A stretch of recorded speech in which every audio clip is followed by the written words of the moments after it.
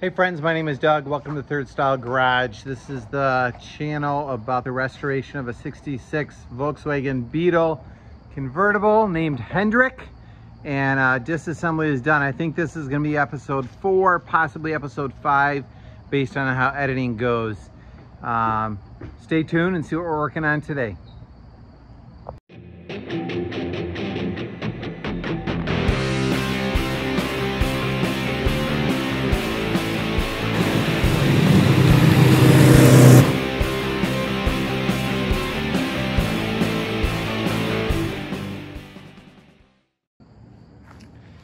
Today we are working on continuing the stripping and removal of the paint for 2 reasons. One is we are getting ready for painting. Eventually the whole thing, we're going to strip it down. But the other main reason is we are here to try to figure out what needs to be repaired. You can see a gap or a joint and a patch in here, patch through here, weld there. And this A-pillar has all kinds of ugly in it. So we're trying to excavate, figure out what's going on for these repairs as well. We are also looking for the most efficient, best, easiest, cheapest, friendliest, funnest way to remove paint. So we're trying aircraft stripper, citrus strip, we're trying sanding discs, abrasive wheels, knotted wire wheels, gator stripping wheels, extreme duty gator stripping wheels, Scotch-Brite pads, and Dale's just gonna chew on it and gnaw on it for a while and see if his saliva eats the paint off. So we're gonna get started and I will let you know how we progress. Starting out with a knotted wire wheel, and things are cleaning up and getting exposed well. There was a ton of Bondo in these areas. You can see there's a bunch to get out yet, but we're exposing where the patches are. There is tons of silicone. I love you all, but you don't need to put big gobs of silicone in things. All right, let's keep grinding. All right, so Dale's working on stripping. Tell us what you got going on. All right, so we thought we'd use chemical stripper on some of the parts where we really don't want any swirl marks or anything, make it easy for the painter to have a nice clean surface. And so that seemed like, the fenders seemed like something we could easily put outside here. The painter suggested this aircraft stripper. I got it at AutoZone. Not cheap, it was 80 bucks in 2002 or 2022. But goes on really thick. I spread it with just a Scotch-Brite sponge, and before I did that, it was suggested to scratch it up to a dull surface with the rough side of the pad. And now it's got to sit for 45 minutes and stay wet. And then it should peel up. We'll see how that goes. It's stinky, so outside is definitely what you want to do. Otherwise, probably, definitely have a mask on if you're inside, and it's flammable vapors. So safety caution, safety caution. I had glasses or goggles and of course the gloves. We're also trying this citrus strip that Doug had around, used on his camper in a previous video. And so I'm trying that on the other fender, and we'll see. This one, again, really thick, just spread it on with a brush. We'll see if there's a difference in them. I have my opinion of what I think will happen, but we'll see what really happens.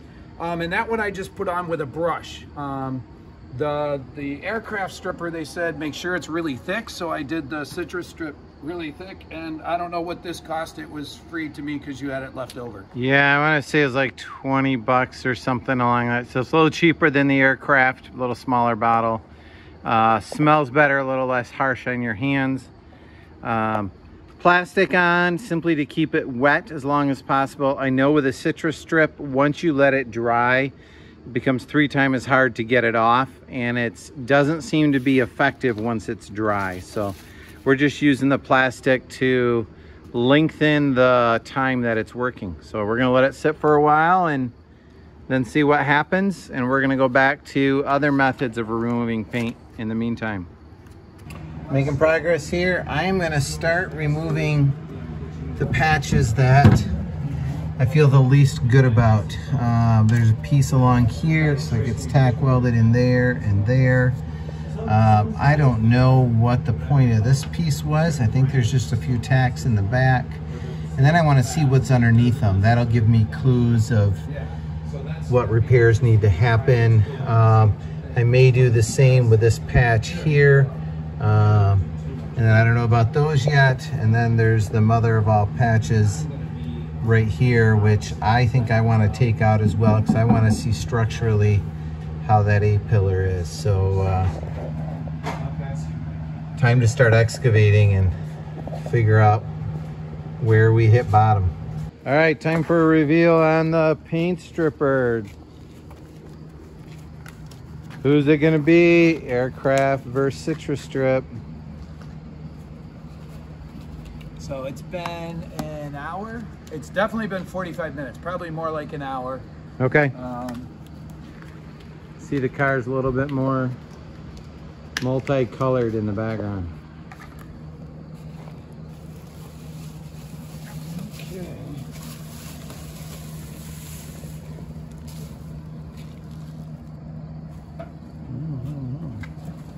That don't look like paint. That just looks like goo. Not impressed.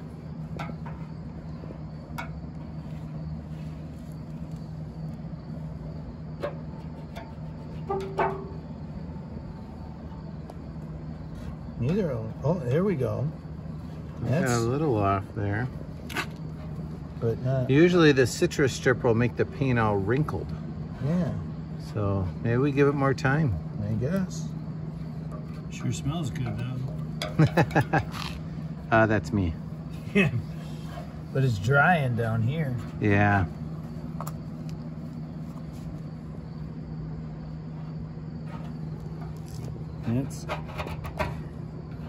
That's not wrinkly paint. No. No. All right, let's give it a little more time. All right, here's where we are. 2 pieces out. And heater channel's looking pretty good in here. Got 1 rust spot here and a thin spot there, so I think that will need to get patched.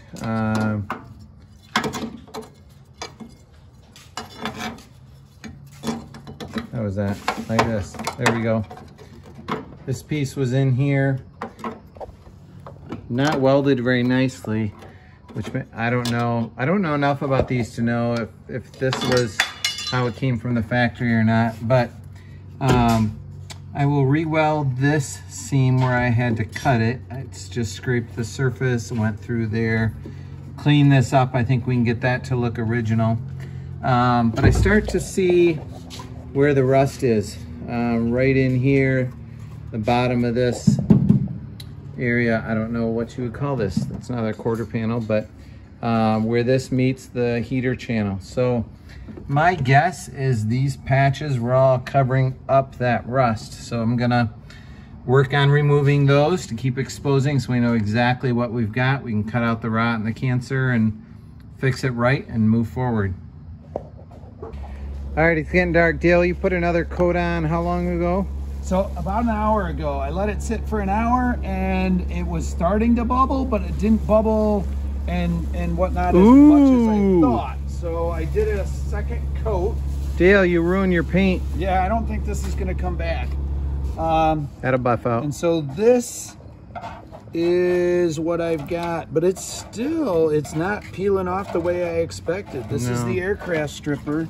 We definitely have some good spots here, but I don't know if that's a testament to how awesome the paint is, or, you know, I'm really, you know, it's pretty thick. Maybe I needed to scratch it more to really get it to sink in. Yeah, there's whole chunks of it here that don't have any bubbling at all. So this is going to be a mess Most of to it. clean. But we're gonna try cleaning it with mineral spirits. Yeah, so that's how that turned out. I'll have to do some work there. The cheaper and more environmentally friendly citrus strip seems to have done maybe a better job. Maybe, I don't know. You know, I'm still not.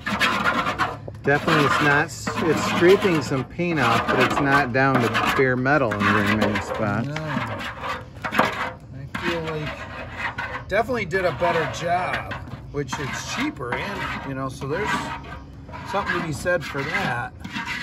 It's getting a little dark out here. It's getting late. Yeah, so Past I'll my clean this bedtime. all up, and I think I don't know, jury's still out on this one. But at this point, maybe the citrus strip is better. I think we need to, I got to do it again. I got to clean it up and see what I can do. All right. Good work, Dale. Hello, friends. Welcome back. It is a new week for us. Probably no time's passed for you. It's Wednesday nights. We're working together each Wednesday night on the car, Dale and Ron and I. And tonight I'm going to get back to work on this passenger side heater channel. We're going to buy a Hinge Peller patch. And this will end up getting cut out, although I'm not going to do that until I get the patch in. So I think we're going to order that from Wolfsburg West. It'll be in by next week. And then I'm going to cut this out all the way along here. Try to grind off these welds to remove these pieces for a couple reasons. One is we want a good look underneath here to make sure everything's in solid shape. Two, we'll do a patch here to try to make it look more original, because my understanding is this sheet metal just came down and welded to the top of the heater channel. And then also I think I'd like to cut low enough to stay below the bottom of this groove, keep this hole, and then get just below the bottom of this groove here, and then keep it looking as stock as possible. Then we need to figure out what to do with the patch there. So that's the goal for tonight. Also doing some investigation on this side. It looks much more solid, but we're gonna grind the paint and silicone and Bondo off and just take a look and start assessing things there. So see how it goes. Thanks for being part of this. So under here, you can see the rest of the heater channel, inner fender well. Be careful when you're cutting this out, because I cut too far and actually cut a hole in the inner fender well. That was a mistake. Can't quite reach the end of this cut right there and there to remove this patch with my abrasive cutoff wheel. So I've got about an 1/8 inch to go. I'm gonna just try my air chisel and see if I can cut through the rest of the way.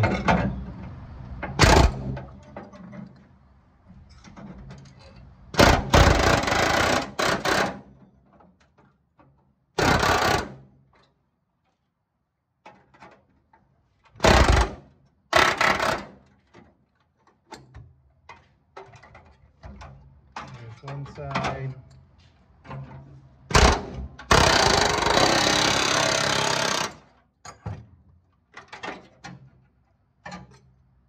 There we go. Now I gotta slowly work on grinding these out to get rid of these rest of these patches.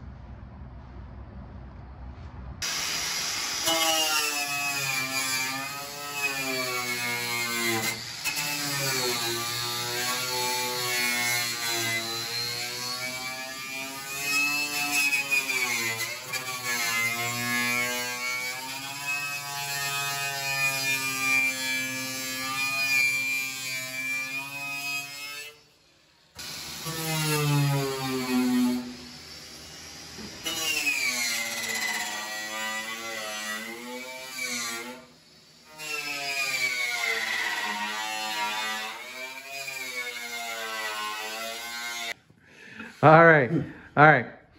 So this is night number 2, trying to remove paint chemically. No more stripper jokes. All right. What have we learned? What have we been underwhelmed by? Yes. So evidently this aircraft stuff, the non-methylated methylene chloride, in my opinion, it just flat out doesn't work. I tried scuffing it even more dramatically and putting this stuff on, and I got some, but it no means peels up the way evidently it used to with the methylene chloride. I've seen some people say if you get the Ultra it's better, but I don't want to risk it at 80 bucks. I tried to bring it back because it was so bad, but they wouldn't take it back because they, I used it. So I'm bringing this to the hazmat people so that they can throw it away because I don't want to spend any more of my life on it. Citrus strip, people have talked about that, and that definitely, it worked. But it doesn't take it all off. And so I've done it twice now, and I still have parts that are really struggling. So I just feel like this, again, while it's cheaper and is a bit more effective, unless you're really, and I did the whole sand it and put the plastic over it, let it set for an hour plus. And parts of it scraped off really nice and clean and got me excited, but then parts of it are still totally stuck on. So I just feel like, for the time and energy that we're doing, I'm gonna just sand it. I think we have better methods using some of the polycarb discs and the wire wheels. And so you referenced the citrus strip as cheaper. You're saying it's cheaper than the aircraft stripper, correct? Yeah, so this guy cost me $80, and this guy I got at Lowe's, and I think it was 30 bucks. Okay. So one of the things, dear listener, that we're wrestling with is the citrus strip is cheaper than the aircraft, but it may be cheaper for us to work with these polycarb abrasive wheels or with wire wheels. Can one wire wheel at, what are they, $5-10? Yeah, probably 10. One wire wheel at 10 bucks do a whole fender that took a $30 bucket of citrus strip, and time-wise, the wire wheel may have actually been faster. So that's what we're wrestling with. Obviously, we have lots of practice to come yet. Quick update on where we are, and I think we're gonna wrap up this video because I think, if I remember right, the footage I've got is getting way too long already. But we have rear wheel well started. We found that there was a repair here. This contour is not correct. There was a lot of Bondo through here. This is incredibly bumpy. And this area right here is 3/16 of an inch, maybe 1/8 inch low. Dale, how much Bondo do you think there was there? Yeah, I would say eighth inch for sure. Eighth more. So we have some repair work to do there. Similar, just some waviness here. We've got a big low spot. We're finding waviness and Bondo. We're not finding lots of rust. We're finding repairs where you can see patches that are done. Front nose clip was put on, and that was done poorly before, which is one of the main reasons we started. Ron's been working on the trunk area, slowly getting that clean with a wire brush. This side looks pretty nice until some dork on the inside was cutting a piece of sheet metal and put 2 slots through from the inside. Yeah, let's blame Ron. And then I think I showed you earlier the progress here. So we're doing some sheet metal repair. Fortunately, that heater channel's like, we don't know if it's original or if it's been replaced, but it's in like new condition. So we'll be doing patches along the side here and a patch in the front. And then next episode, we're probably gonna start some investigation on this side. Obviously there are patches that were put in. We're gonna do some cleaning up of the welds and see if they need to be redone or if they're strong, and then we want to redo that heater cover slide mechanism that I removed over here. I don't know what that's called. I have to learn that one. So we're gonna call it a break until next week, Wednesday. It's my brother Ron in the back and my good friend Dale. And we'll be back with Grinders Roar next Wednesday, to the chagrin of the neighbors. Fortunately, they've been pretty patient with us. And we're gonna slowly keep making progress. We've got some parts that we're gonna order from Wolfsburg West. Passenger hinge, panel patch, as well as weld-in nuts for the fenders. And one other thing that I'm forgetting. Oh, floor pan for the passenger side patch that we need to put in.